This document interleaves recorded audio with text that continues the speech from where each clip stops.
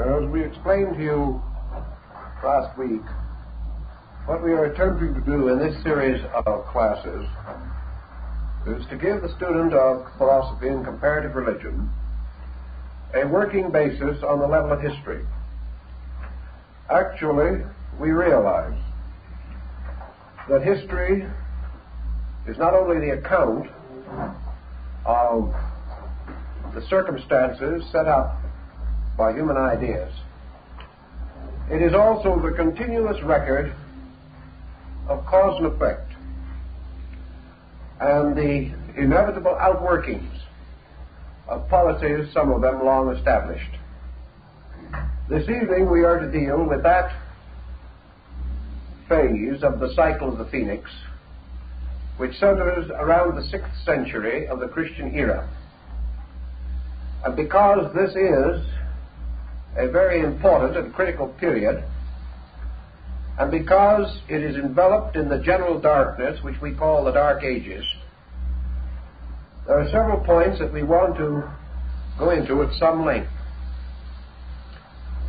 We have a common term, the Dark Ages, and semantically speaking, we sometimes misunderstand the meaning of that term. The Dark Ages were not centuries in which nothing happened. During these long and difficult generations, a great deal of history was made, and many foundations were established for things that were to come later. The Dark Ages has two meanings as a term in daily usage. First, to the historian, it means a period in which historical records are inadequate, in which various circumstances either conspired against the preservation of records or the confusion of the human mind seems to have left few concise or consecutive reports. The second meaning of the term comes from our comparison between classical learning and the condition of a people during the 6th century A.D. The classical world had collapsed. Arts and sciences were certainly not flourishing. Literature was not progressing. Science was comparatively at a standstill. Therefore, the term Dark Ages also can mean non-productive years. Not years in which nothing happened, but years in which the individual and the collective were both so concerned with the immediate that nothing resembling a long-range perspective, a general, broad, enduring policy, may be said to have been revealed. The Dark Ages, according to one English historian, should be regarded as punctuated by a few outstanding individuals who are remembered as persons. We will mention these as we proceed, or some of them. But in general, we may say that literacy declined, that the human mind perhaps became too absorbed in the simple problem of survival, the physical survival of the individual in the midst of an exceedingly involved period, we might almost say, of materialism. Not the kind of materialism that we know, but a materialism due to focusing of attention merely upon certain values, to the ignoring of other values of greater, perhaps permanent significance. So let us try to orient this particular period a little more clearly in our minds. The Western Roman Empire had fallen. This was a very important consideration. For somewhat earlier, Christianity had allied itself with the Roman Empire through the conversion of Constantine the Great, and later through the powerful activities of Justinian I. As a result of these men, Christianity became more or less so identified with Rome that the fate of Rome heavily influenced the fate of the young religion. With the collapse of the Western Empire, Rome took its stronghold in the East, creating a splendid court at Byzantium. And we have the rise of the Byzantine emperors. The most important to us at the moment, perhaps, of these emperors was Justinian I. The casting away of the European Roman Empire left a very sad and dismal vacuum. The coming in of the Teutonic tribes, the Goths, the Huns, the Ostrogoths, these tribes conquered Rome, pillaged Rome, and did everything possible to reduce the economic status of Rome. Strangely enough, however, these foreign peoples made very little effort to rule Rome.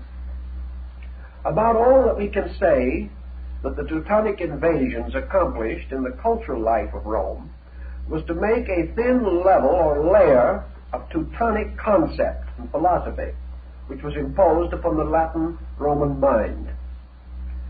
Rome itself, the average citizen, probably hardly realized that the Teutonic peoples had come into possession of the empire, the Western Empire.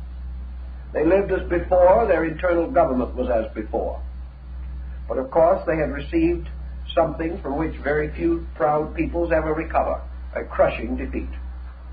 A defeat which also could never be avenged, because circumstances never permitted the restoration of the Western Empire. Thus we have an important psychological factor. Rome was the foundation of Western civilization. Roman procedure, Roman thought, Roman government extended itself throughout most of Europe. And under the pressure and strength of the Roman position, a credo, a code, came into existence, which may be termed the Roman code. It was the Roman way of doing things. And of course, when anyone is successful, the way he does things becomes important. So nearly all other peoples followed Rome, just as today, or at least up to recently, most nations of the world were influenced by our American way of life, and particularly by our motion pictures, and attempted to copy our styles and our fashions. We were a success. People copy success. Rome was a success. And most of the colonized areas became more or less competitive in their effort to be like Rome. Then Rome fell. And the great pattern, the way of life, was lost and destroyed. Now some of the circumstances also had a part in this. Justinian, just prior to the time when the phoenix was again to spread its wings over Europe, Justinian closed the Greek schools. In other words, he took away from the prestige of the Eastern Empire, and to a degree this prestige extended over the remnants of what we term the Western Empire. He took away prestige from learning. He closed the academies. He forbade the Greek scholars to continue their teaching, in this way playing strongly to the strong prejudices of the day in favor of the rise of early Christianity. Justinian undoubtedly was under great pressure, and the Code Justinian, which he created, had other important consequences. In the first place, he removed certain military influence over civil law, which became quite important. But more than this, he gave additional influence to the church in the administration of civil law. Thus he began something which established a precedent and placed a wedge, which was later to be widened and to be forced into a very large situation by Pope Gregory the Great. Justinian made it possible for the hero pope to appear. he set a situation in which it was possible for the Roman Empire, the Western Empire, to gradually escape from the Teutonic influence and become a vassal of the Church. Thus, at this critical point, we see the beginning of what we may term the Holy Roman Empire. The Roman Empire under the control of a series of powerful and brilliant popes who stepped in to take the place of Caesar, who became like Caesar, the Pontifex Maximus, or the great bridge keeper, and gradually the Western Empire became the Holy Roman Empire. This, accompanied by broad evangelical programs, missionaries sent to nearly all of the more distant European areas, gradually also resulted in the conversion of the Teutonic peoples. And these, in turn, later were to play a part in the rise of the Holy Roman Empire. But with the conversion of the Teutons and the Franks and several other groups, the Britons, we find the way prepared for the rise of Charlemagne, king of the Franks and emperor of the Holy Roman Empire. This combination of circumstances also constituted a major change in the political life of Europe, the social life of Europe. Now, while all these things were happening in this area, we might mention something else, namely that the Holy Roman Empire inherited one of the bitterest feuds of all time. And this was the feud between the Roman and the Persian. For centuries, Rome had exhausted its treasuries and exhausted its manpower, trying to protect its eastern provinces from the Persians. Now, the Persians gained gradual victories and did ultimately bring the Roman Empire to a most embarrassing and humiliating position. But this peculiar circumstance was to have much more importance with the rise of Islam. For Islam became seated, so to say, in the area of the old Persian Empire. And what the Persians and the Romans had fought out for centuries later became the burden of the Holy Roman Empire fighting Islam. The general territorial areas were not especially different. Now, at this same time, the rest of the world was not simply dead. In our thinking, we very seldom get outside of Europe and the Near East in these areas, or these eras, which we call the beginning of the Dark Ages. Actually, many things were happening in other places. And we may say that, broadly speaking, civilization moved out of Europe. That was one of the major facts we have to face. We say that civilization moved out of Europe for several reasons. When Justinian closed the academies and made it impossible for non-Christian scholars to function in the Roman Empire, they immediately moved into Arabia, attached themselves to the court of the caliphs of Baghdad, and there found a new flowering of literature and art and learning and liberalism. They found to their delight that they had come upon a group of people who really wanted to learn.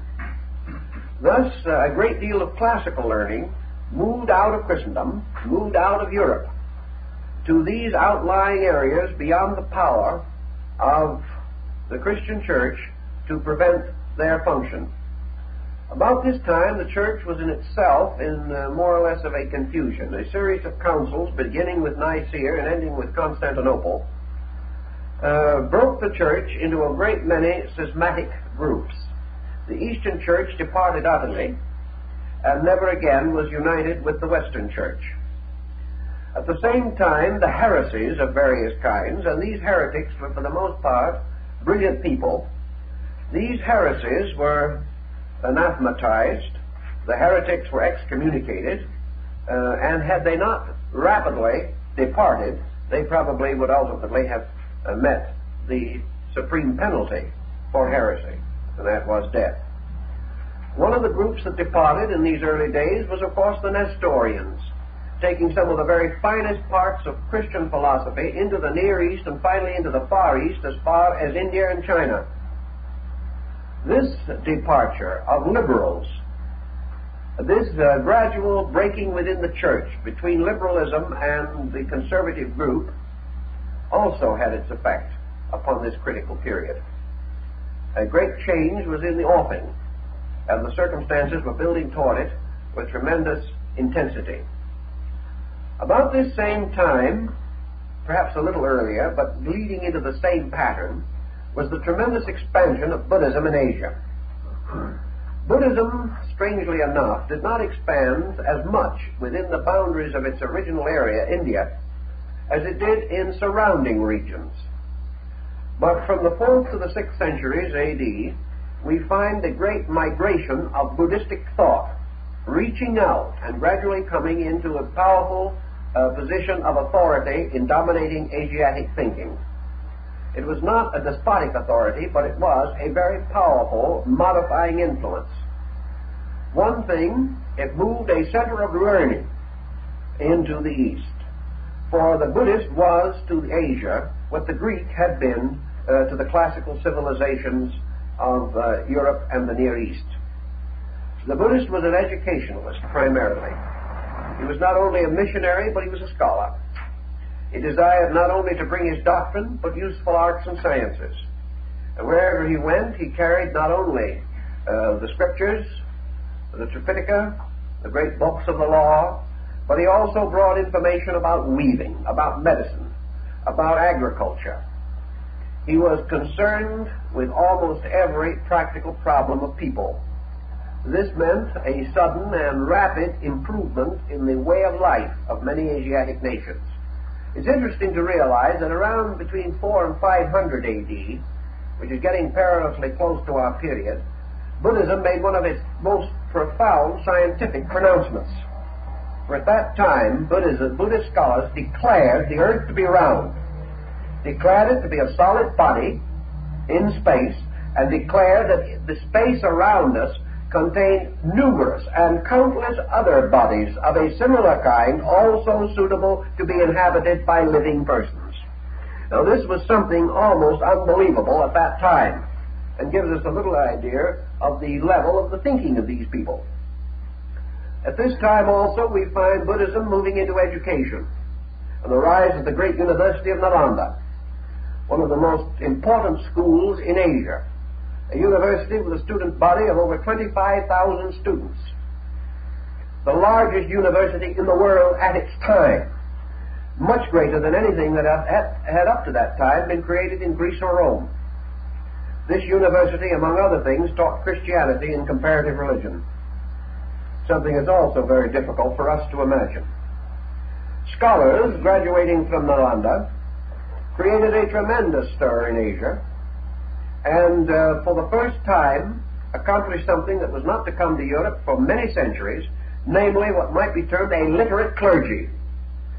This was something that Christianity still had to wrestle with, because it was being some time yet before Charlemagne and other leaders began to create cloister schools in Europe.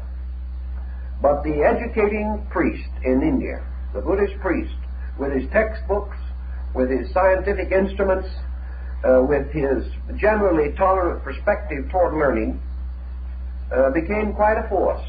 And of course, one of the University of Nalanda graduates, the great Brahmanic scholar, Padmasambhava, later opened Tibet. This era was quite an important one in Asiatic thinking. It was leading toward the rise of a power in Asia. And this Buddhist influence was to continue till about the 12th century, when it was overthrown almost completely in India and most of the areas around India by the rise of Islamism. Now let us take another area. What was happening in the Western Hemisphere at this time? We know that the old empire of the Mayas of Central America was, in the 6th century A.D., perhaps one of the most cultured areas on earth. We know that at this time, these people on the Western Hemisphere had achieved to a skill in architecture which raised them almost to the level of the great Vitruvian academies of Rome and classed them with the pyramid builders of Egypt. We know also that they had mastered astronomy and had perfected the most perfect calendar ever devised by man. So perfect that the Spaniards copied it when they conquered the area, because it was more accurate than the Julian calendar or the Gregorian. The Maya calendar is probably the only one of its kind in which you can take any date back 1,000,000 years and find the day of the week it fell on instantly. So this calendar, which was a very highly perfected thing, depended upon an advanced knowledge of astronomy. And these people possessed this also. They possessed an unusual scientific skill in many fields and departments of learning. They had mastered many materials and substances which we later were to use and adopt from them. They also had a very well-developed socialized state in which poverty was practically impossible. And as Stuart Chase points out, while Europe was engaged in this terrible confusion, which we call the period from the 5th to the 10th centuries, these peoples maintained the world's record for peace. For in the Maya Empire there was no war for 500 years, which is the longest peace record held by man.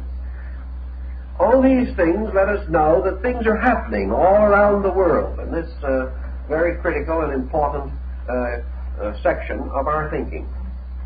So let us survey just for a moment, bring up to date, the general state of things when a very important event occurred. We know that Europe was in the doldrums. That is about the best we can say for it. Communication was practically gone. Transportation comparatively unknown. Europe at that time was ruled over by a group of rulers who could not sign their own names nor read an official document. We know also that in this period, the older school, which had to a great degree dominated thinking and had been the opinion maker, was gone, that the Byzantine Empire was far away from Europe, too far away to be of any vital assistance, and that Byzantium also was fighting desperately against the inevitable and trying to bribe its way out of the confusions with the Persian Empire. During this same period, as far as we are able to learn, there are only a few forces operating that give us any ground for optimism. One of these forces was Gregory the Great. He was gradually binding together the political power of the early church.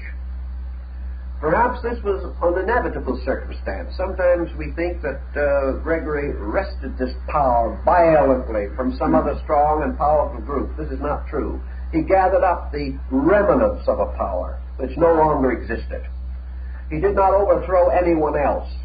He sought in the dust for what was left. And having recognized a great and definite need, he stepped in and began to unite Christendom. He began to recognize the importance of leadership in Europe. No one else was leading. They were not able to unite on any problem or on any subject. They were, to a degree, struggling violently to maintain isolated position which had previously been protected for them by Rome. This protection was gone, and the little kings and princes found themselves in constant warfare in their own areas. One thing, however, had been gradually happening, and that was the conversion of these peoples to Christianity. Thus, this absolutely scattered mass of humanity, which had lost the power to worship the eagles and standards of the Caesars, had only one common denominator, and that was the rising power of Christianity. And this rising power Gregory took hold of, and he found that he had discovered at least one point of cohesion. And on this point of cohesion he built. He built strenuously. He built thunderingly. He tossed around in his ecclesiastical powers with great freedom. But he did accomplish one thing. He took a leaderless and headless people and bound them together around the power of the bishops of Rome. Thus, out of this situation, there arose what has been called the later Roman Empire, an empire which gained central cohesion never again attempting conquest by arms, but attempting conquest by the cross, sending missionaries to practically all belligerent peoples, fighting for their conversion, and using whatever tactics were necessary, all of which were not entirely ethical. But the problem appeared to be the great need for strength, some way of preventing the entire European pattern from falling completely into nothing. And that was where this particular emergency produced certainly a strong and most ingenious individual, one who can be compared to the other great organizers of history, although we do not always give him such prominence. All these things were going along, but the early church was having troubles not only within itself, but it developed a peculiar attitude. And this attitude was so theologically aggressive that it angered and irritated many brilliant leaders in various groups on various levels of thinking. So that to a measure, the church began to emerge as a persecuting agent, an agent which would either convert or destroy. And in the process of binding together the later Roman Empire, much was destroyed. Probably as many pagans died to bind together the Holy Roman Empire as the Christians died in the previous pagan Roman Empire. It was a difficult condition, and everyone was moving on the grounds that the end justified the means. Many people did not agree with this, however, and there was strong division of feeling and opinion. Much of this division was out in the Arabian desert, where intellectuals, observing from a distance, themselves educated perhaps in Greek and Roman schools, students of Plato and Aristotle, mathematicians deep in Euclid, these men observed with great misgivings this battle for the control of Europe by the early church. And their voices were raised against it. And their voices were also echoed by the heretical Christian groups that had taken refuge in these outlying areas. And in the midst of this, we note the rise of Islam, which corresponds almost exactly with the critical years of our Phoenix cycle. In this period, again, nature abhors a vacuum. The general failure throughout the area of certain values produced out of its own emergency the kind of individual who so often arises under such conditions. In this case, Muhammad. Muhammad's life has been written by probably 300 or 400 different authors. One of the most interesting, detailed accounts is given by Carlyle.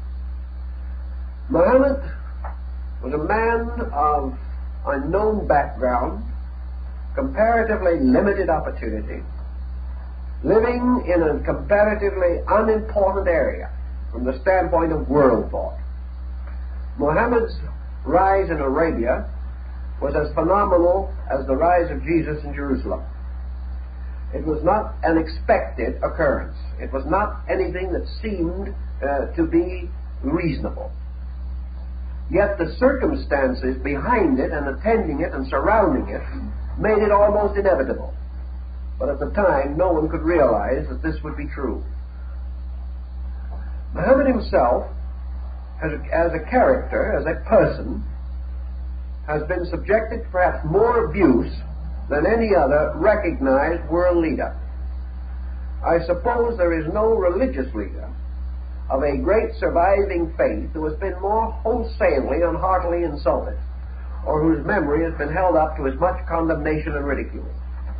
We expect things like this to occur when a faith fails or when the leader is inadequate. But here we have the amazing situation of a great religion, a great faith that did not fail, but went forward to become one of the most powerful forces in the moral history of mankind. And yet the world has perhaps withheld its approbation in the matter of Muhammad more than in any other great leader whose leadership led to a successful termination. Yet actually these same critics and condemners have had so little to offer in the form of solid evidence. They have been unable to make Muhammad a bad man, no matter how hard they tried. What they have therefore been content to do in most cases is to throw him into religious or theological perspective and declare him to have been the Antichrist. And of course this type of thinking on the part of the West did nothing to improve East-West relationships in the Christian-Islamic situation.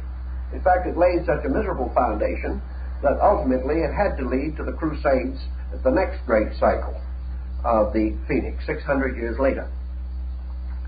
Muhammad actually, from all that we can learn about him, both from those who held him in regard and those who would like to have condemned him, if they are fair people at all, we find a picture of a person intensely human and intensely real. We know, for example, that he was born and raised in the midst of a country or of a culture which we call Sabianism. Sabianism was the pre-Islamic religion of the region. It was essentially star worship. It was the worship of natural forces. It contained a considerable stratum of mysticism, and perhaps can be compared broadly to the Shintoism of Japan. It was a faith which centered in an ancient house of idols and old beliefs, and that was the Kaaba at Mecca. This was a very ancient building, dedicated to many gods, and served by a priesthood for which Muhammad held the most intense suspicion. Muhammad, having been raised in this area, realized one thing that perhaps influenced his early life more than any other, namely that he was forced every day to watch priests exploit men. This was one of the tremendous factors. Mecca was the center of the pilgrimage of an ancient people to the shrine of their gods. Mecca was also at that time little better than a city of organized banditry. The pilgrims who came there were beaten, robbed, and killed for whatever they had in their pockets. While it is not true that all of the Sabian priests were corrupt, they certainly were not able to control their people. And Mecca became a town living off of the faith of men. The old, the weak, the crippled, and the dying went there for the blessing of their gods. And here they were profoundly exploited. Here they were almost destroyed by people who claimed to have beliefs like their own. And Muhammad, apparently a very conscientious and very thoughtful man, stood by and watched this. He became convinced, as he tells us himself, that a great part of religion exists simply to exploit the ignorant superstition and essential goodness of human nature. Now, he probably would have found other faiths to say the same thing about if he had lived later. But in any event, this whole matter was a real issue in the life of this man. After he was left orphaned, he was attached to the family and household of his uncle and became a caravan leader. He was the keeper or the manager of caravans, and he traveled with these, the strange and wonderful institutions, throughout the desert. He went to many strange and distant places, and on these long travels which he made, he stopped on numbers of occasions at little wayside oases, tiny villages, where the Nestorian Christians had taken refuge. He found these hermits in the desert. He found that they were men who had been persecuted by their own. and who, unwilling to compromise their principles, had gone forth to seek a precarious existence in a wilderness. He found along the road the bones of those who had not completed the journey. He found little graves marked by rude crosses of those who had not survived long. And from these Nestorians and from the marketplaces where the caravans bartered their wares, he heard the story of the tragedy of the West. He definitely reports to us the things that he heard. Now, let us be fair about this. Let's not be too hasty in conclusion. We must remember that those he heard from were highly prejudiced. That they were the ones who were the heretics. They were the ones who had been cast out. They were the bitter ones. They were the ones who probably could find no good in anything that they had left behind. So let's be fair about it. Some of the stories were no doubt exaggerated. Just as nearly all stories are colored, if the individual himself has suffered personally as a result of a circumstance. In any event, however, colored or uncolored, certain facts became generally knowable along the caravan route, which was the great gossiping exchange of the ancient world. People came from everywhere to sell some goods and talk a great deal. The caravan was a lonely, dangerous business, and the only reward was a pleasant conversation at the end.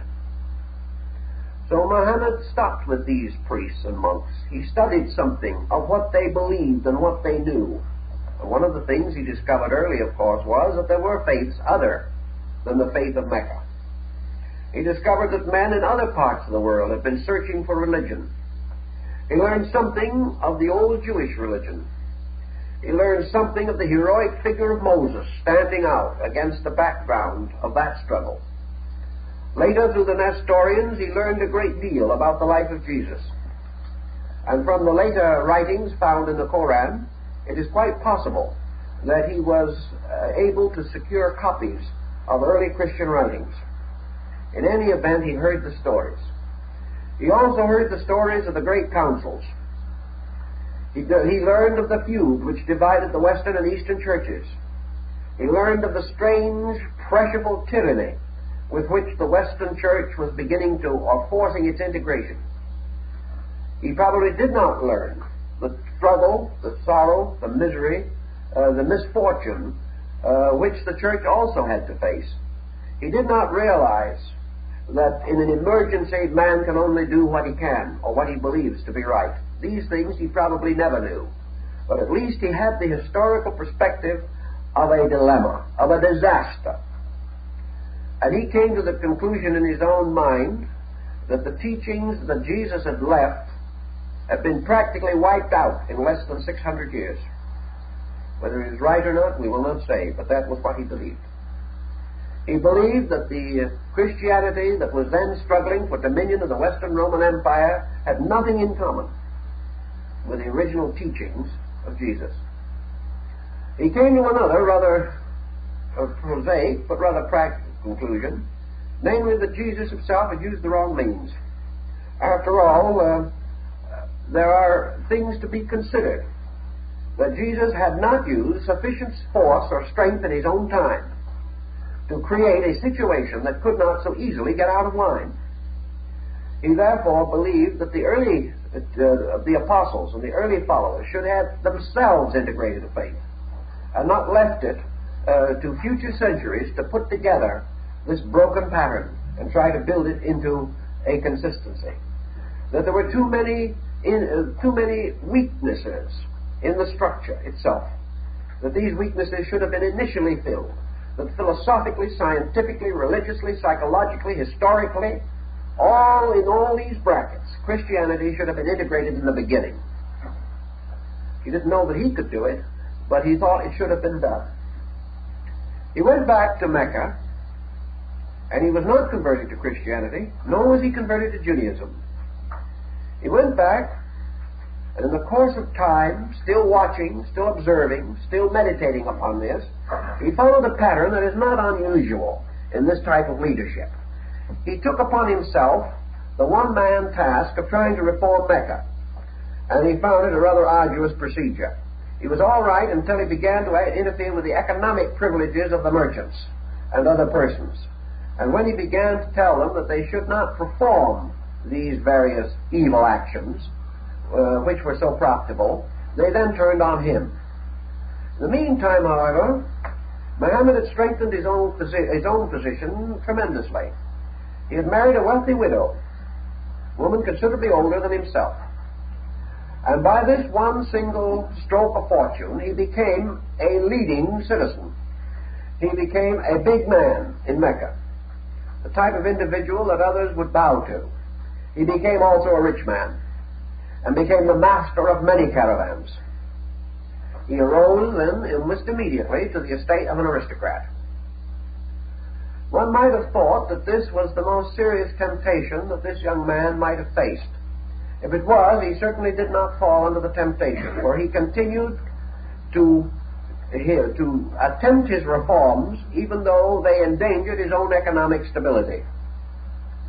One little episode is preserved to us to indicate the rather astute mind of this man who had been a camel driver.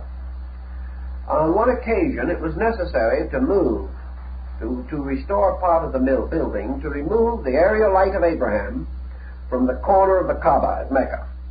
Now, the area light was a black stone, which is supposed to have fallen from heaven and to have been the pillar upon which Jacob rested his head at the time of the vision of the ladder. It was connected very much with Near Eastern thought and with the legends which had flowed in and out from the Judaistic environs nearby.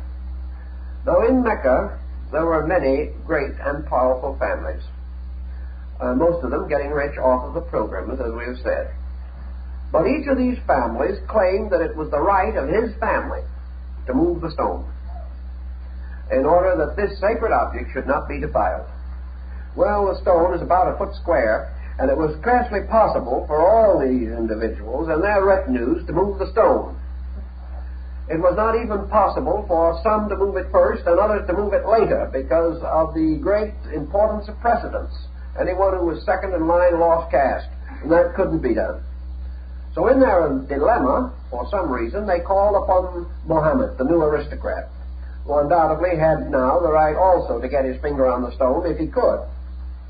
Muhammad contemplated the matter for a while, and he said, I'll see how we'll do this. We'll take a very wonderful and rich and beautiful curtain, fine piece of drapery, a rug, or something of that nature, a big one.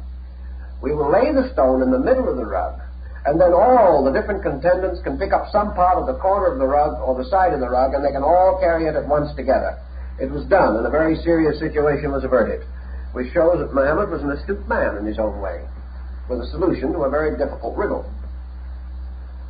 As time went on, it became evident to this man that he could not hope to accomplish a one-man reform by attacking vice at its core.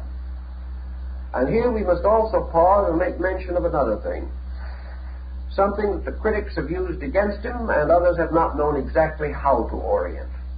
Namely, that Muhammad was not a man in good health. Early in life, he developed some kind of an ailment, perhaps a nervous ailment. His enemies have said he was an epileptic. We are not at all certain that this was true, but that he was subject to some kind of an acute nervous disorder, which struck him almost like a stroke, and frequently caused him to fall unconscious. He was a man who apparently was suffering from some serious internal problem which we have never been able to diagnose, naturally, after all this length of time. But between his worries, his fears, his anxieties, his scruples, and his basic spiritual integrity, for the man definitely had it, he came to a more and more difficult situation, until his wife became most deeply concerned for her husband. She saw that he was gradually breaking under some kind of a tremendous internal load, that a great frustration was slowly taking its toll upon his character. And she was the one, it is said, who inspired him and impelled him to seek spiritual consolation for his problem. She recommended prayer. She recommended the way of old for those who had great struggle of soul, that they should seek truth within themselves. And in more or less accordance with her feelings on the matter, which perhaps coincided very closely with his own, Muhammad decided to perform religious vigil. And for many years he went annually to a mountain outside of Mecca, which is called Mount Hira, or the Mountain of the Light. And here, in a cave, he prayed that the original faith of mankind might be restored. The religion of the patriarchs, the religion that came before men broke up religions, the religion that would serve all men, the religion that was born out of the original spiritual hunger of humanity itself. And his prayers became more frequent. The bitterness and sorrow in his heart became greater. And his wife used to bring food and water to him as he remained day after day in these trances and in this cave on the side of Mount Hira. And at last, according to Muhammad himself, for when we come to this point, we have no other authority than himself, and have we more in the case of most other great teachers, Muhammad declared that in the midst of these vigils, in the great travail of his spirit and heart, he was given an answer. That in the midst of one of these lonely nights of prayer and agony, a radiant figure appeared in the cave and stood before him. And this was the figure of the angel Gabriel, or we call Gabriel. And this strange and wonderful luminous figure held in its hand a scarf, a long scarf, which it spread out and held before Muhammad. And on this scarf, written in letters of fire, were the first surahs or verses of the Quran. Muhammad bowed to the ground, fearful, not knowing what had happened. And then looking up pathetically, and we can almost imagine the pathos in the man at that moment. He looked at the radiant figure, and he said, "O great being, I cannot read. I can't read. I do not know what the figures say." And then it is said that the angel told him, reading for him word by word, and later bestowing upon him the power to read these figures, even though he could not read other things. Later, incidentally, Muhammad did learn to read and write. But at this time he had not. He was only able to take the words of the being, and the words that he read, to him, became the most important things in the world. After the passing of this vision, the young man, now not quite so young, but still before his prime, rushed down the hill again to his own home, and falling on his knees in front of his wife, told her the whole story, begging her to help him, begging her to answer one question for him. Was he deluded? Did this mean that he had merely, in the sickness of his own mind, created this himself? Was it possible that some evil spirit had come to deceive him? Could he believe these things? Was he mad? And he is said to have remained hours weeping in front of his wife. She didn't know what to do. The only thing she could do was to console him the best she could. And she said to him, "You are a good man. You have always been honest. You have tried for a long time to make the city of your life a better place. You have never been selfish. You have never cheated anyone. You have never broken the laws of God or man, as far as I know. Why should an evil spirit come to you? Why should this thing happen to you if you are not yourself selfish, if you have no pride, if you have no vanity, and if you come here weeping and ask me, why should you be deceived? What would it mean? Why could it happen?" Well, Muhammad gained some courage from this, but he was still in a very terrible uncertainty. And it is said that a kind of madness affected him, and he wandered about. And one day he said to himself, "The decision is too great. I do not know. I'm an ignorant man. I do not know whether this be of God or the devil. I do not know whether I have the right to believe it. Supposing I do, and then I have been deceived, and a whole generation of men come after me and believe me, and they are all deceived. Am I going to create something that will destroy others? Am I going to found a false doctrine? How do I know? I have no way of knowing. So at last it is said that he went onto the side of a hill, and he said, I am not strong enough for this decision. I cannot live any longer because I do not know what to do. And he started to throw himself off the cliff.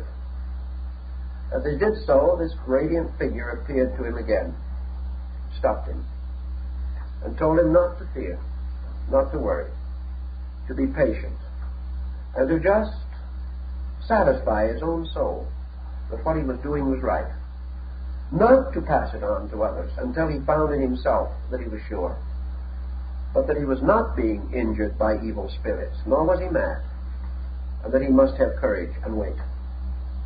So Muhammad went back to his house and remained for some time simply waiting. He did not know what would happen next. Then by degrees this thing grew upon him, and instead of going out into the mountain, he found that at certain times this spirit came to him, and that when it came to him he was in great physical pain, that he would seat himself or would fall, and his servants had to pick him up and carry him to a couch. It said also that he frothed at the mouth and struggled, and that his body was covered with sweat, and it even sweat blood.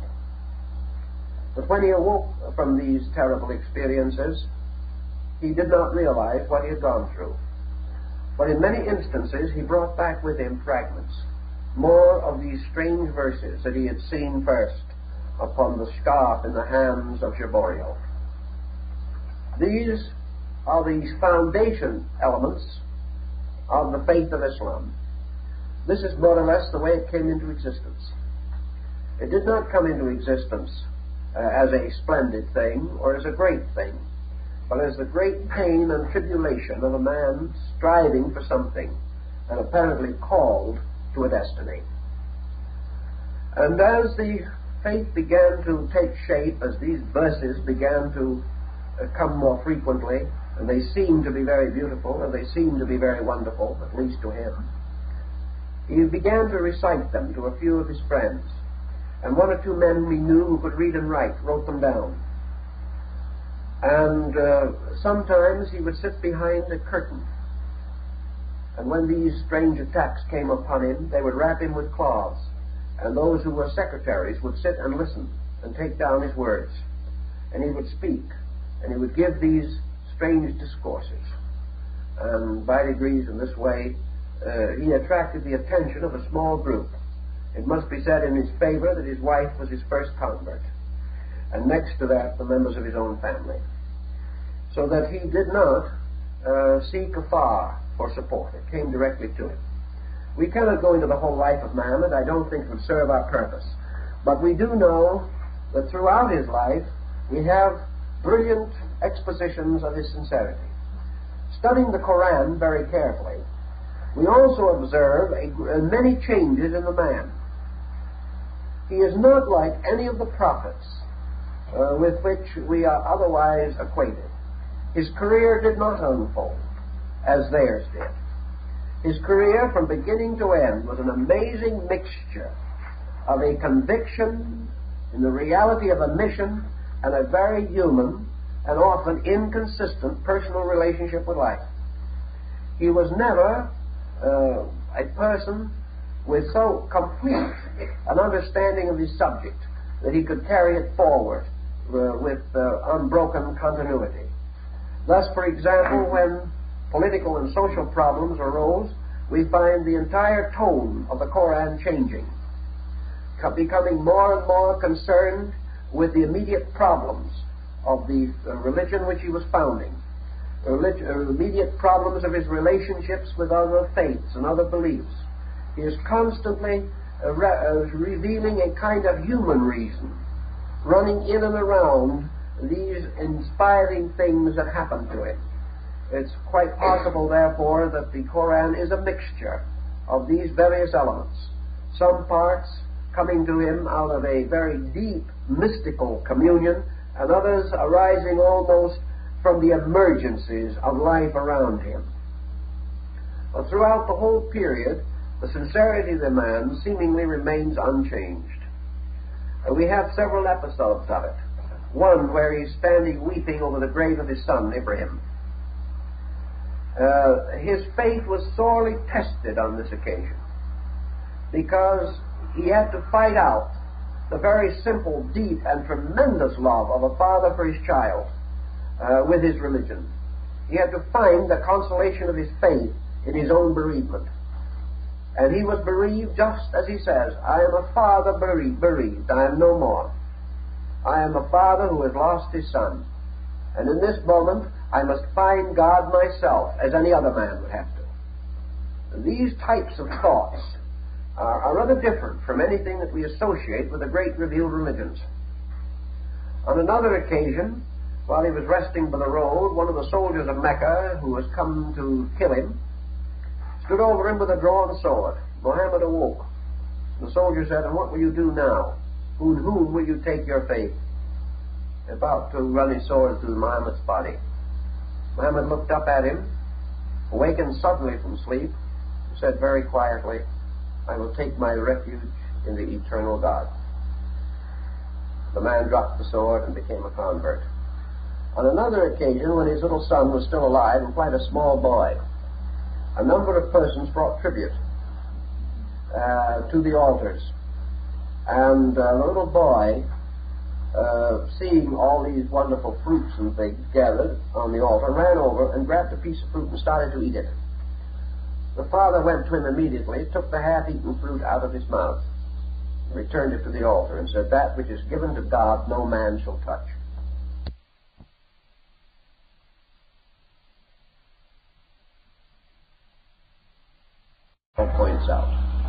Points out that as far as it's possible to judge, he was a man of extraordinarily humble and rather frightened personality.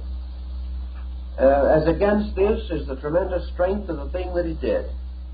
The Hijrah, which was the great flight of Muhammad from Mecca to Medina, which had resulted in the saving of his life, because his enemies were determined to destroy him, is the beginning of the Moslem Era.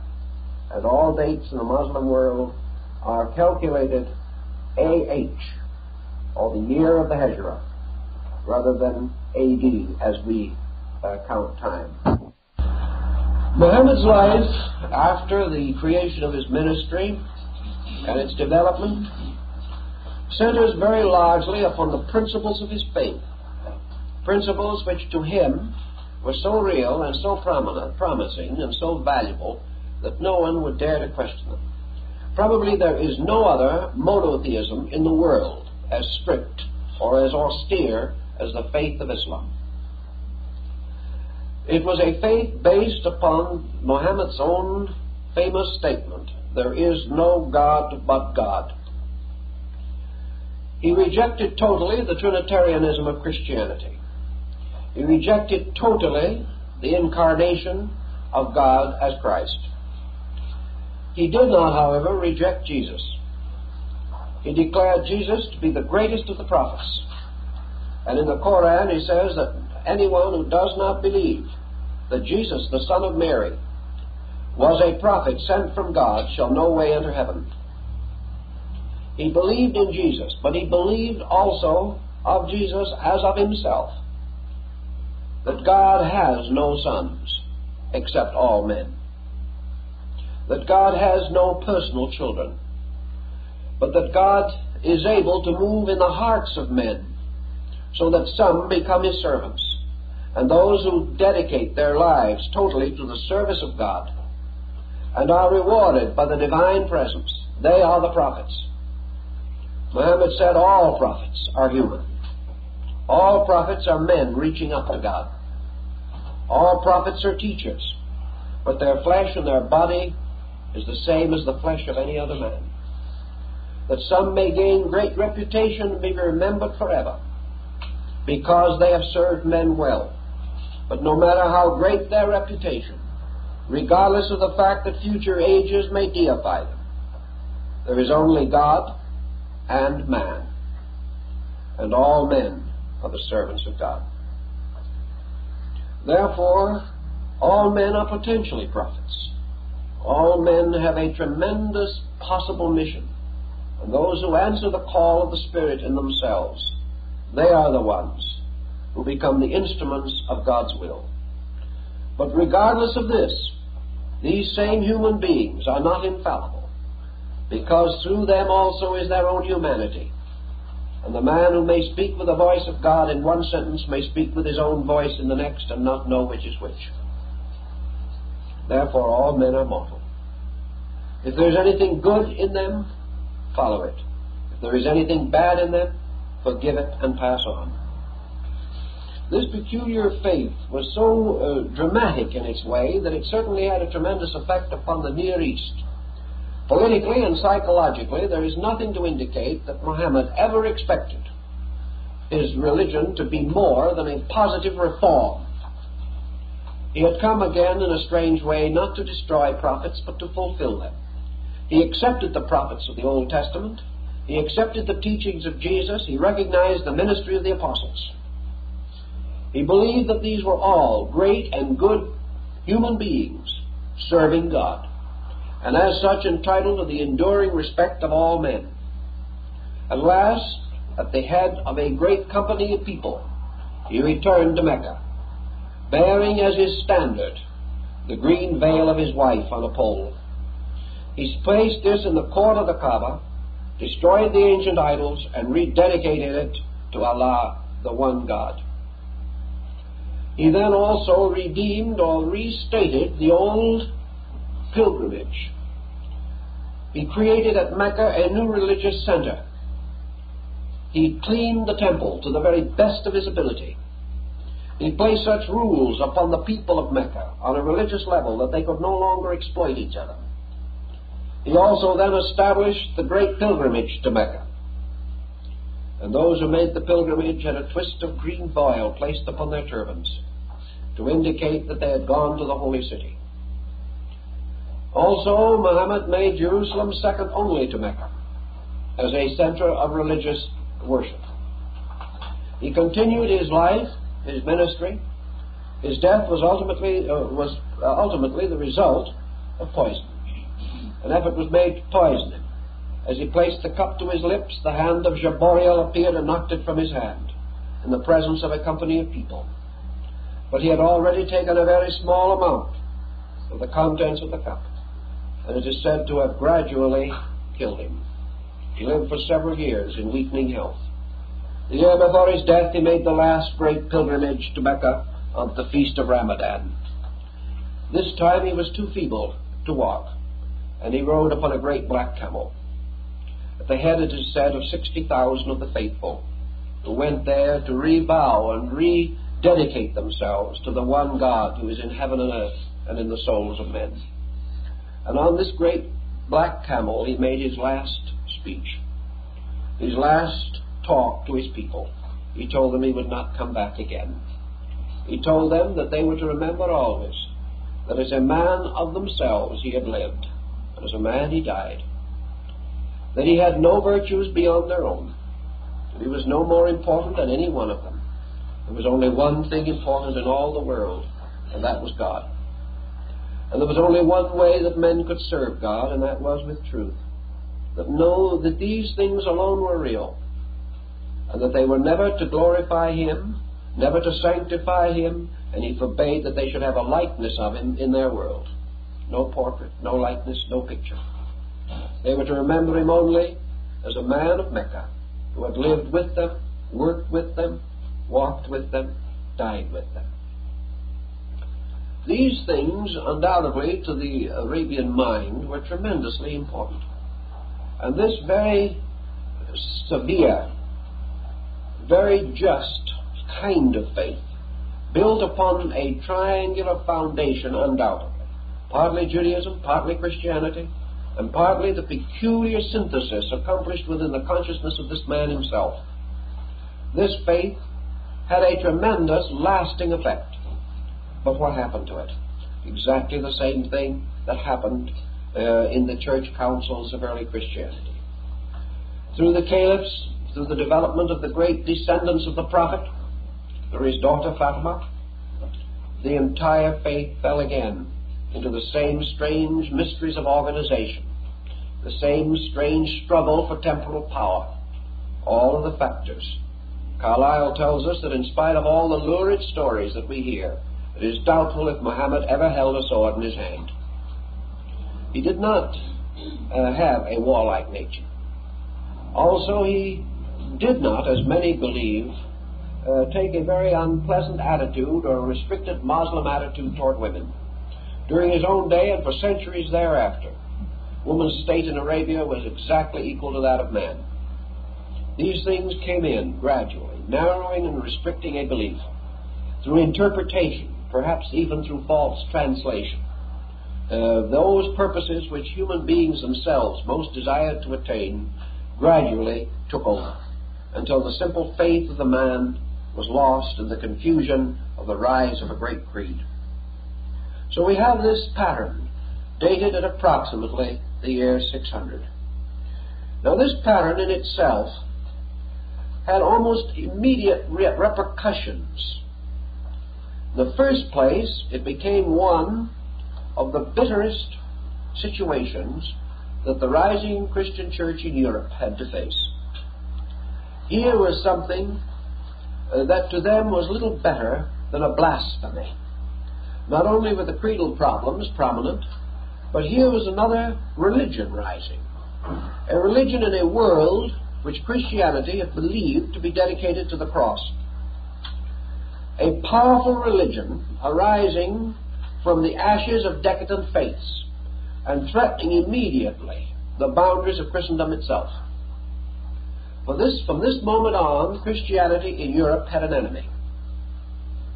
Now this enemy, more or less originally self-created, but ultimately a very real and terrible adversary, this enemy did two things to Christianity. Like all adversity, it strengthened. It forced Christianity almost immediately to proceed in its own integration. It had to forget much. It had to mend broken bridges. It had to attempt to restore lost friendships. It had to take into account the great need for unity. This is exampled in the early rise of the Holy Roman Empire, where the church, perhaps more in fear of rising Islam than any other equation, faced the powerful problem of reorganizing its entire isolated position, fitting itself into a pattern involving a great deal more diplomacy and government than had previously been intended. Islam also began to spread in other directions. Islam spread into and attacked the boundaries of the Byzantine or Eastern Empire. Islam moved into the Far East through the great passes of Afghanistan and Khyber. It moved through the valley of the Sindh in India. It reached not only into the innermost parts of India, but on past India into China. It reached downward into the Dutch East Indies. It reached into every part of Asia. Probably the only area that was not greatly affected by it was Japan. In this tremendous outreaching, Islam in its spread began the consolidation of a great Moslem empire. A Moslem empire that remained until the rise of such men as Akbar the Great, the Moslem empire which made possible the advent of Genghis Khan and Tamerlane, or Timur Shah. An empire which bound together an area many times the size of Christianity, and bound it together under one of the most powerful religious forces man has ever known. You may note that not long ago there was an article in the paper about the young heir to the lands, estates, and titles of the Aga Khan. This young man is, I believe, studying in America, or was in England at one time, but he is studying in Western schools for the purpose of gradually taking over administration of a large body, many million Muslims. This young man is said to be most personable, a fine chap with a wonderful sense of humor and very modern, with many, many Western interests. He is in a Western college with friends of American, English, European background. He moves with them in complete adjustment, and yet this young man will not take a drink because he is a Muslim. Now, this type of thing is hard for us to understand, perhaps, but a true Muslim will not. There has never been an alcohol problem in the real Muslim world. Why? Because it is prohibited by the Koran. Not long ago, a traffic snarl in Hejaz, or what is now Saudi Arabia. No one knew who was right. The policeman came along, listened to all the stories, took out the Koran, and solved the problem. Everything moves from the Koran. If you do not know what to do, read the Koran. And if it isn't in the Koran, don't do anything. But one thing, you must never go against it. And that is as true today as it was 1400 years ago. So the tremendous power and integrity of this faith in the lives of its people, we cannot say has produced in all cases an admirable people, but it has produced a very strong, united attitude, by means of which the moral influence of Islam is far greater than its political. Islam, unlike Christianity, has never had a central church. Islam has never had its equivalent of a pope, nor has it ever had its equivalent of a college of cardinals. It has had nothing of this kind. Your Islamite is ruled by the descent of the caliphate.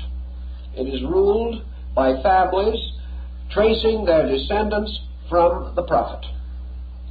And as the only surviving heir of the prophet was his daughter, they all descend from the descent of Fatima. This family descent produces a number of rulers ruling over Muslim states. It was the secret of the authority of the Aga Khan. He was a direct descendant of the prophet. All the descendants of the prophet, therefore, have a kind of priestly influence of their own, ruling their own sects, ruling groups and schools. But these themselves, these leaders, never find it necessary, or never have, to have any powerful religious political structure. Therefore, in Islam, there is no such a thing as one moving political power. Efforts have been made to synchronize Islam and synthesize its factions by what has been called the rise of pan-Islamism, or the pan-Islamic movement, but it has taken very few roots. The Muslim remains an individualist. The Muslim priest is also quite different from our concept of a priest, because he is not actually a priest at all. The Muslim priest is a teacher. He is more of what we would call a schoolmaster. He performs certain religious functions, but his essential reason for existence is the instruction of the young. Therefore, the school in Islam was on the steps of the mosque, and here reading, writing, and arithmetic were taught by the so-called priest. He calls the faithful to prayer. He may lead them in prayer. He may read certain verses of the Koran, but it's always to be remembered in Islam that it is the believer himself who is the priest. If the believer himself is not sincere, no priest can save him. If the believer himself is not sanctified, no ritual, no sacrament can sanctify him. Everything must happen within himself. He must spread the rug of prayer, and when he gets upon it, means that he leaves this world and enters into a sanctuary, the sanctuary of his own life. He then faces Mecca, the great seat of his faith, the great center of his belief, and he recites his eternal prayer, Allahu Akbar, Allahu Akbar, there is no God but God. This situation has importance to us today, and it also had very great importance at the time which we mentioned, because it resulted almost immediately in the integration of a great policy in Europe. From the date of the life of Muhammad, from the rise of the immediate caliphs after Muhammad, we see Europe suddenly taking stock of itself. Europe had passed through many important changes. It had seen the Roman Empire collapse, and now it looked for a moment at least as though it was going to see the Holy Roman Empire collapse. It was seeing a tremendously vital faith, a faith moved by the most amazing strength of the desert, and this faith growing, gathering like a whirlwind beyond the ramparts of Gog and Magog, and threatening to inundate Europe like a tidal wave. It is quite probable, although most historians have only intimated it, it is most probable that the thing that brought Europe out of its own doldrums was Islam. Not because Europe was interested or delighted, but because Europe saw handwriting on the wall of the desert. Europe realized the fact that it was faced with something that was going to require a lot of thinking. And several interesting points present themselves as comparison when we begin studying this situation. We find in the rising power of Islam a tremendous rise of culture. Within a very short time, the faith of Islam was in the keeping of perhaps the most brilliant group that existed west of deep Asia. The caliphs of Baghdad, the great leaders of the Muslim movements, gathered around themselves magnificent courts. They created a tremendous civilization, a civilization of intangibles, but very real values. Theirs was a civilization of philosophy, of science, of poetry, of music, and of art, and the most skillful and wonderful of crafts. Because of the peculiar quoting of their scripture, for instance, the Muslim world was free from something that laid a heavy hand upon Europe, and that was the restriction upon learning and the danger that the Western European was constantly fearing that he was going to fall into religious heresy. The Muslim never had this. The Muslim could study Plato or study Aristotle or anything of that kind without any qualm of conscience at all, because he was not under the strange orthodoxy that held Christendom in its grasp for centuries. Thus the Muslim expanded, he grew, but most of all he became a highly civilized person. And we were not to find that out for a long while, and most of Europe did not know it until the Crusades. But there was rising a golden empire of attainments. And in this empire was supported progress in Europe for centuries.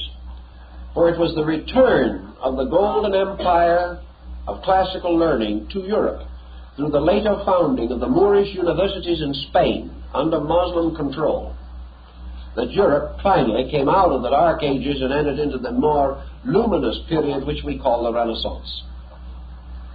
Now it's interesting to realize for a moment even how this happened. When the Moorish universities, which were Islamic, and which stemmed in part at least from the Holy House of Cairo, when these universities were opened in Spain, what do we learn? We learn that scholars of every belief went to them.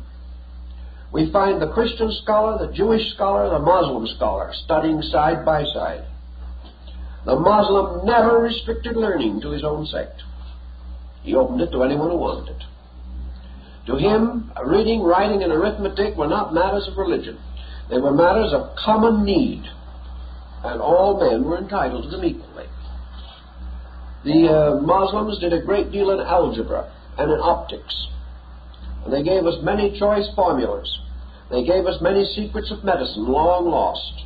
They opened the way for the rise of humanism in Europe, and they gradually transformed European education. For we find that the European graduates of the Muslim colleges in Spain went back to Europe, and there at the Sapienza and in the great universities of Europe they had the chairs of authority. So a tremendous bridge was built all the time behind the surface of great antagonism. And yet Europe needed what the Moslem had so badly. Europe had to accept it. All this is a very involved situation, but out of it we see several things gradually emerging. We see the political restoration of Europe gradually in its union against the danger of a rising Muslim world. We find the infiltration of Moslemism into nearly all other parts of Asia. We find also another interesting thing, namely that Muslim schools, Muslim universities, Muslim communities also became the refuges for two kinds of people. One, persecuted heretical Christians, and second, persecuted Jewish scholars. The Jewish scholar found his refuge in Baghdad and among the Muslim states. He was able to pursue his cultural life and pursue his studies of medicine and science, which greatly concerned him at this period. He also found the only tolerant area in Europe in Spain, where he was able to advance his educational processes until Alfonso of Castile, gradually coming into possession and overthrowing the Muslim schools, began the process of exiling Jewish scholars. But for centuries, the Jewish scholar also was able to gain a broader education and to advance his learning. All these factors played their parts. Moslemism, furthermore, became a bridge between the Far East and Europe. It's one thing that has always happened with mankind. Regardless of how much he dislikes anyone, he will do business with him. Business is entirely outside of the province of your prejudices.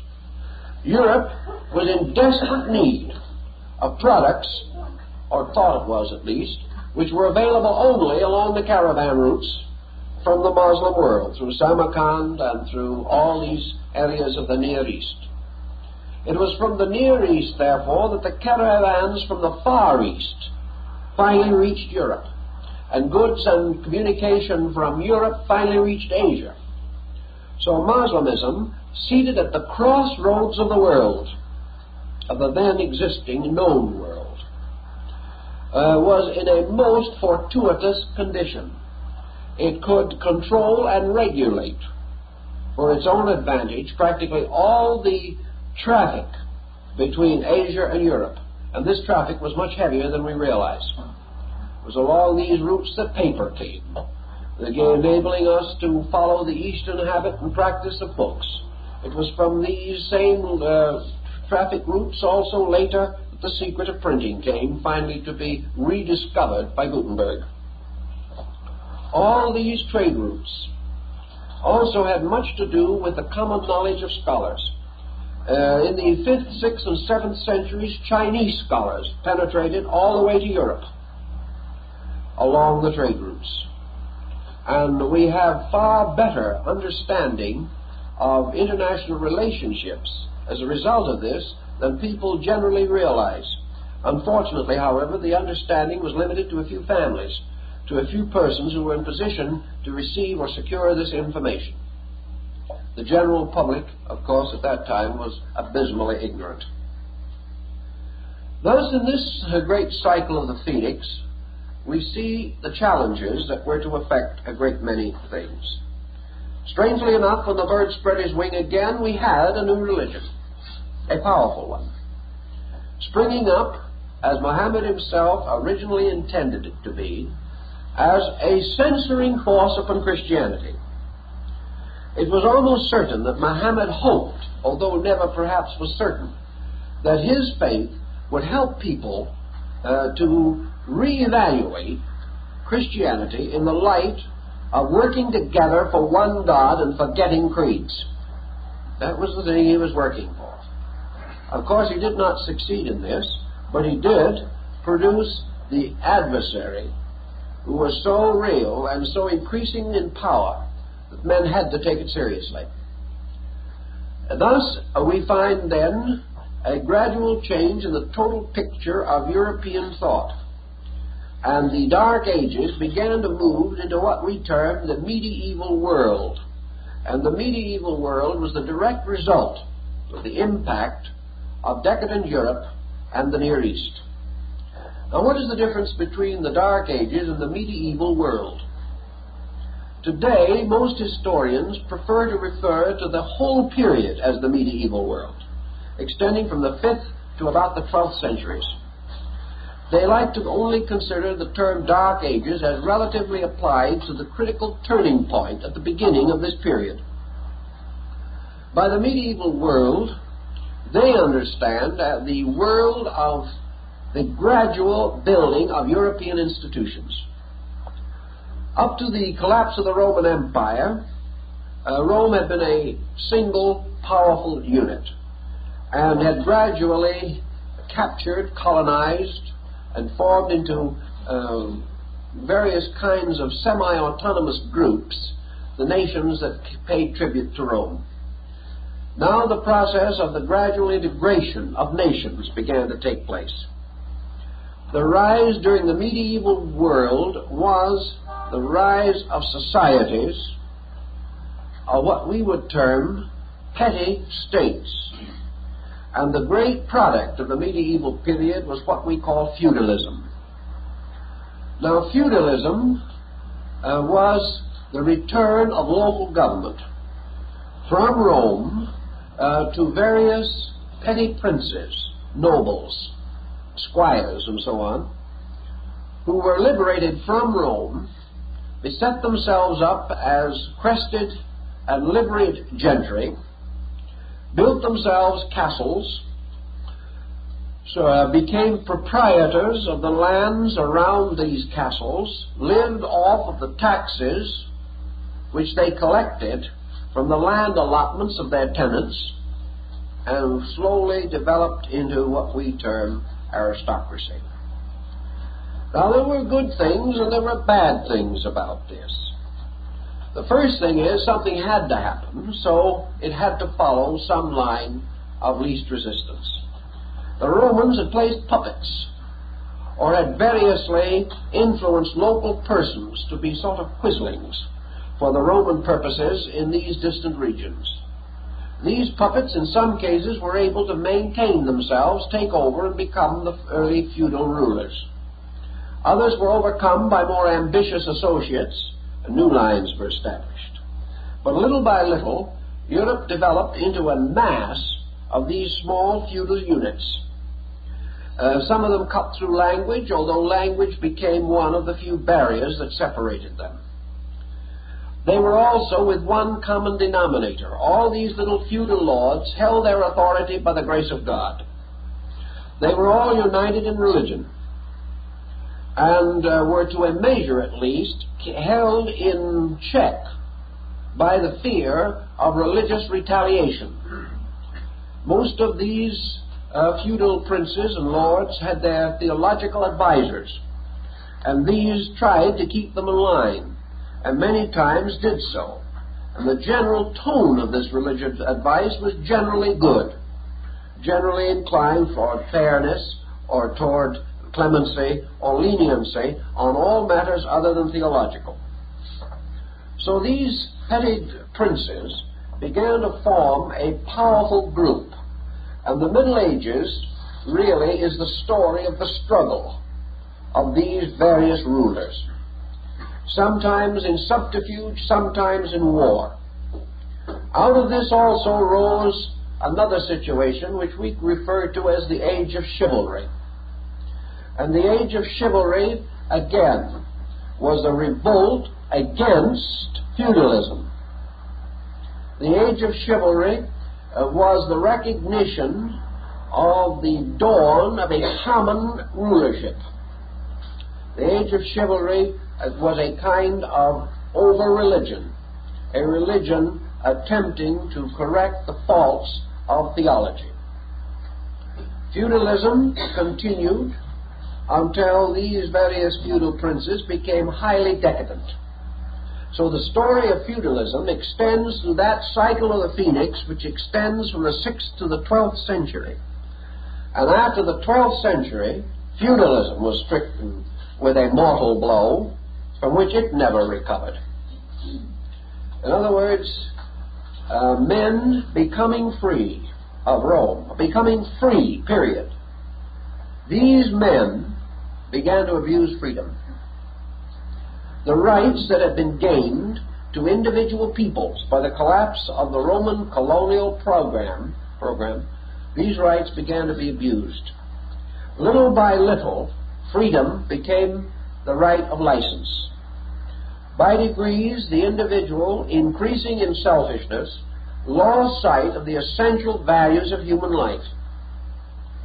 These feudal princes and lords were too ignorant even to know what was going on in the world around them, with the exception of a few outstanding examples. They lived only to exploit, by degrees, their tenants. Under some conditions, taxation reached such points that the tenants themselves could no longer survive. Also, this system meant that there could be no unification in Europe. Each one of these knights, sitting in his castle on the top of a hill with his retainers, was a power unto himself. He could not be forced to do anything. He would not sacrifice any of his own rights. He would not cooperate, and it was at this time that began the great cycle of suspicion which has divided Europe ever since. No man trusted anyone. There was no probability or possibility of any common relationship. You could not even get roads. There was no communication that was valid. Practically all communication simply consisted of the personal runners of these knights. The only road that ever led away from a feudal castle led to Rome. There was practically no other perspective. Rome was a kind of hub, and this vast feudalism moved around it. The feudalism was not good for Rome. It was not good for the feudal lords themselves, nor for their peoples. Yet it arose as the direct result of man's first massive abuse of freedom.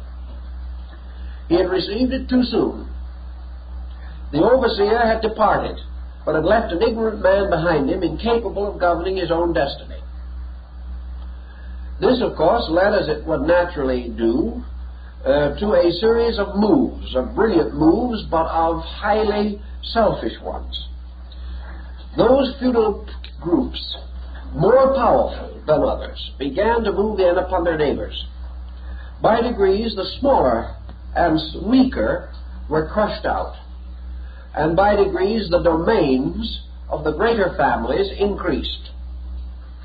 This meant that also during this period, Europe gradually changed into a series of family rulerships, which would become, or were to be, the beginning of the monastic, not monastic, but monarchical concept. Gradually, the little principalities were absorbed, and out of them all came finally a handful, less than 50 perhaps, great families. Families with deep and some of them rather terrible reputations, like the Borgia and the Medici.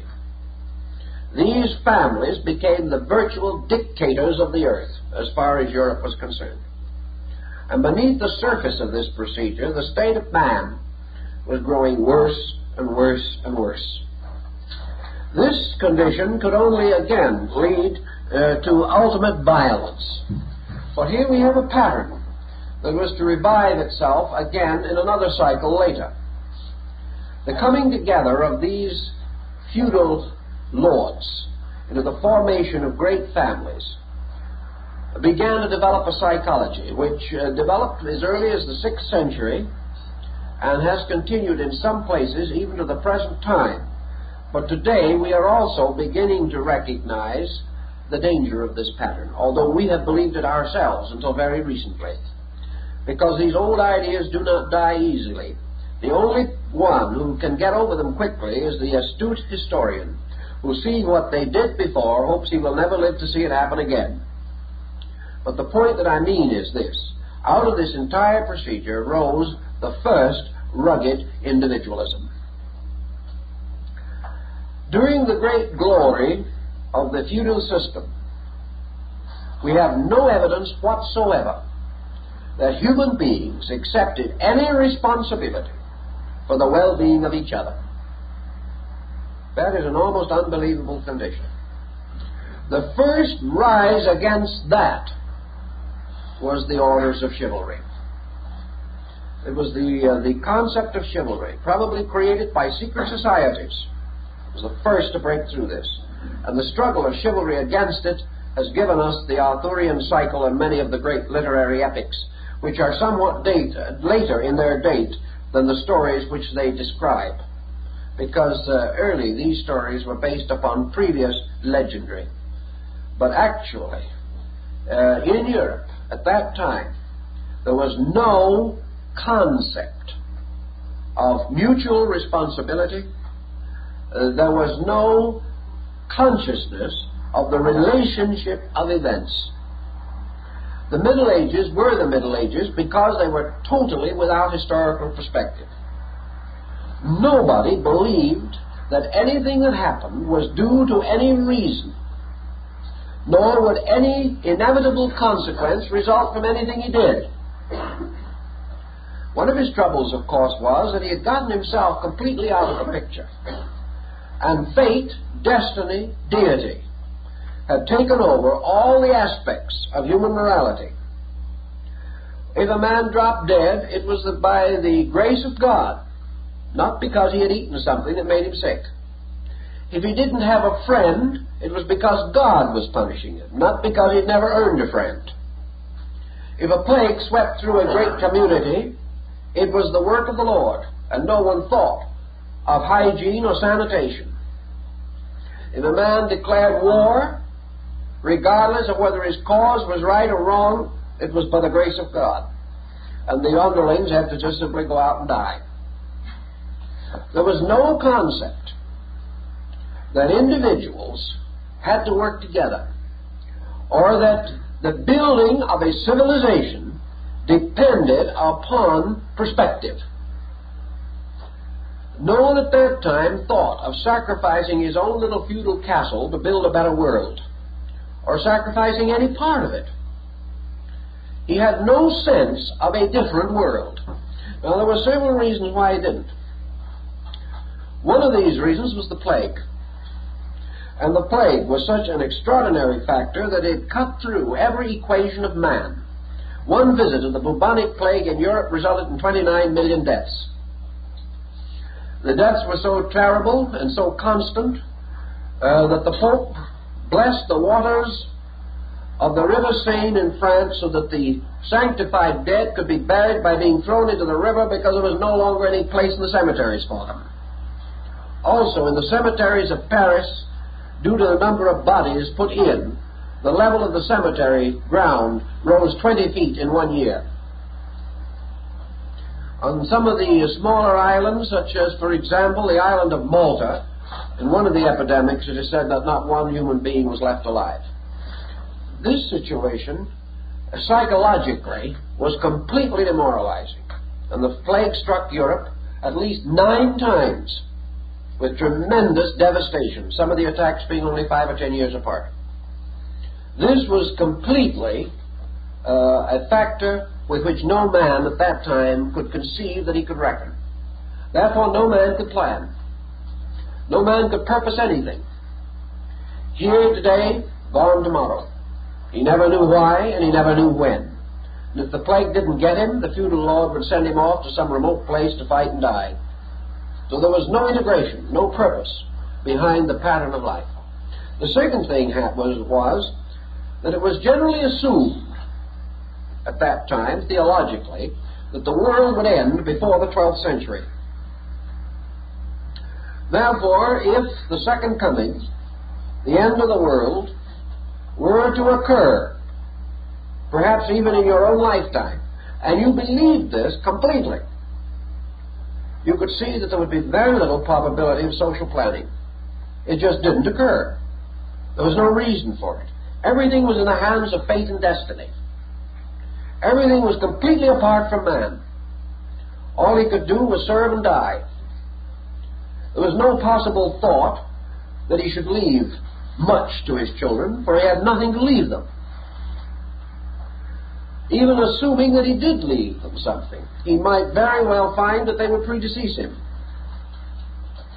There was no reason to make better ground or plant a better harvest, because the man up in the castle on the hill took it away from you anyway. The whole thing settled down, and we have the record, definitely, that Europe passed for centuries through what might be termed a collective hopelessness.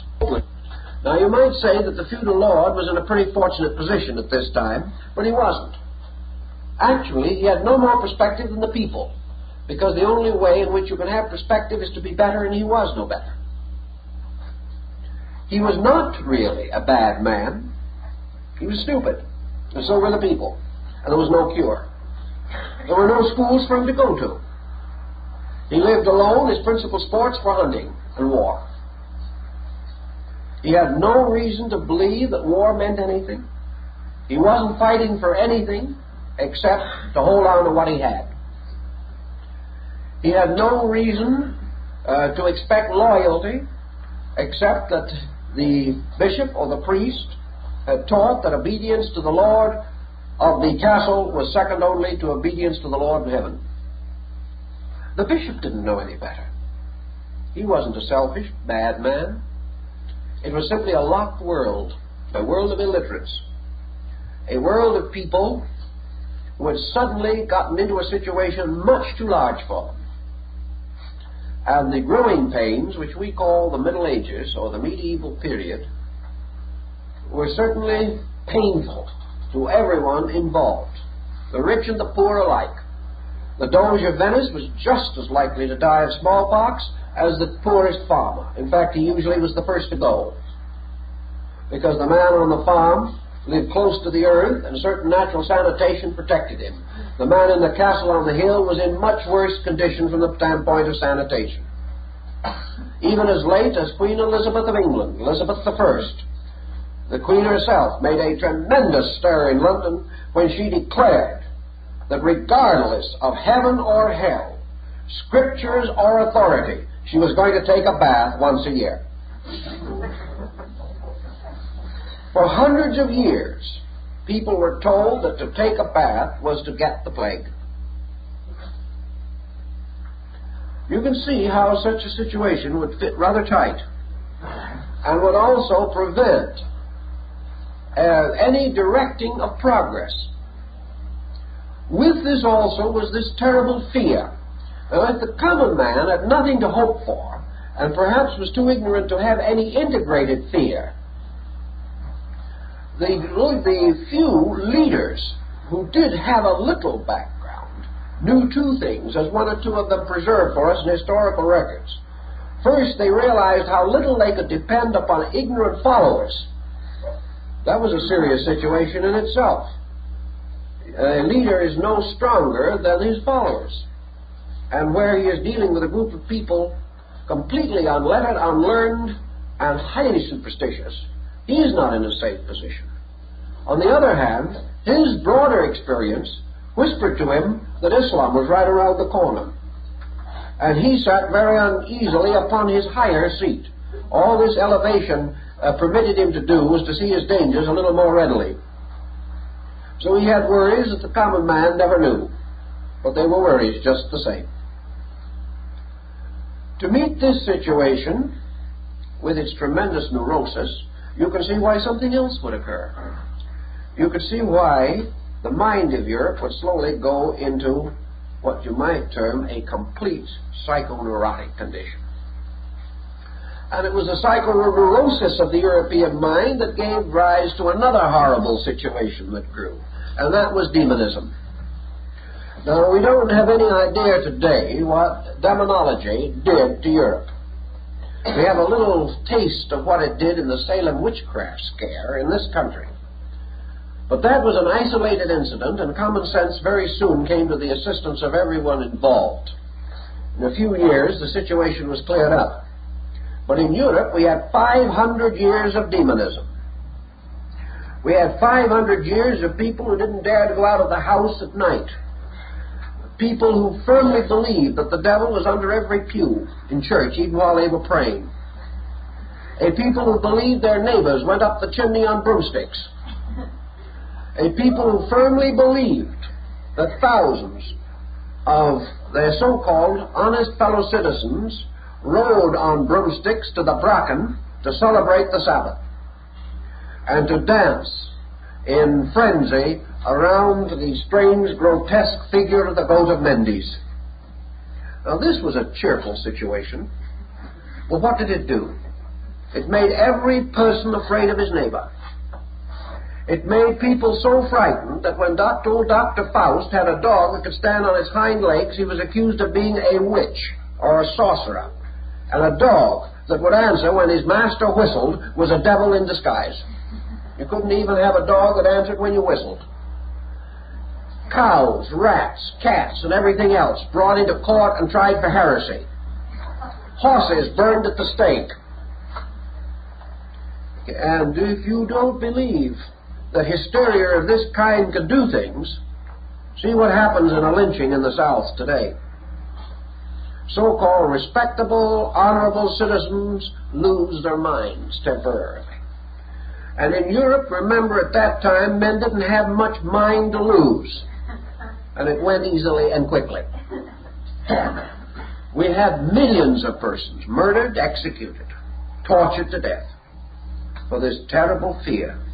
We had the malus maleficarum, the hammer of evil, which, like the mallet in the hands of a justice or a chairman, came down with a blow every time a man was condemned to death. And they say that mallet fell by the hour. Dead simply because his neighbor had a cow go dry. Dead because he was born cross-eyed. Dead because of some old, deserted, forlorn person. He had gone out into the forest near the edge of a village, built a little hut, and maybe gave people a few herbs. For this he would be quite quickly killed, tortured, brought to the stake for a horrible crime. And of course, under torture, confessing anything because he couldn't stand the pain. So this situation moved over this whole area. It's still there today in the Balkans.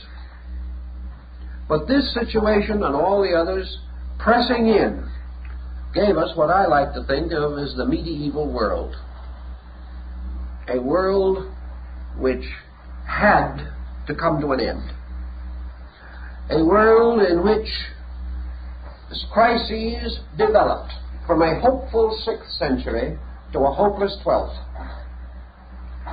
And outside of the range of this European happening, in other areas, the rising of brilliant civilizations. Civilizations which Europe gradually became aware of. Civilizations which Europe had to copy. Had to bring back and restore all these things that had been lost. And so, the great hope, perhaps combining the hope for the rise of a Christian empire in Europe and the hope of a great reform in Asia through the rise of the Moslem Empire, this hope grew strong. But by the 12th century, 600 years later exactly, both hopes had become forlorn. Both situations were again out of hand. And it remained essential that another great driving power be delivered. A new force would come into existence. Now this force dates perfectly with the transition that began what we might term the beginning of the modern world. And in the 12th century, all of these scattered, inconsistent elements, in which there was much of good, much of hope, and much of sorrow, wisdom flowing from the great Moslem colleges, Buddhism spreading into China, in northern Asia, bringing its message of brotherhood, Christianity beginning to create its mysticism. For mysticism became the great remedy for this tremendous pressure. Because after all, Christendom consisted only of these same people. It wasn't a different people running them. They were the same people. And these people were beginning to recognize, whether layman or member of monastic order, that there was now only one hope, and that was to turn in again, to turn into self, in the great need of the consolation that only understanding of self could bring. Then we had the great danse macabre, the dance of death. We had the great cycles of penance. Men began to fear as they had never feared before. They feared for their own souls. They feared for everything. They believed finally that their whole world, the whole of Europe, was drenched in sin. It wasn't drenched in sin. It was simply drowning of ignorance. But they did not know the difference. They were not bad because they didn't know how to be good. They were just caught in a pattern that nothing seemed to break. And so over the mountains of Italy, France, Germany, and the Low Countries, over the landscape came these great processions. Processions of weeping, crying people. Hundreds of thousands moving every day. Processions the like of which we can have no concept. Women with babies clinging to their breasts, wandering along in the snow, falling dead, and wrapping the child to the end with their own bodies before they both froze.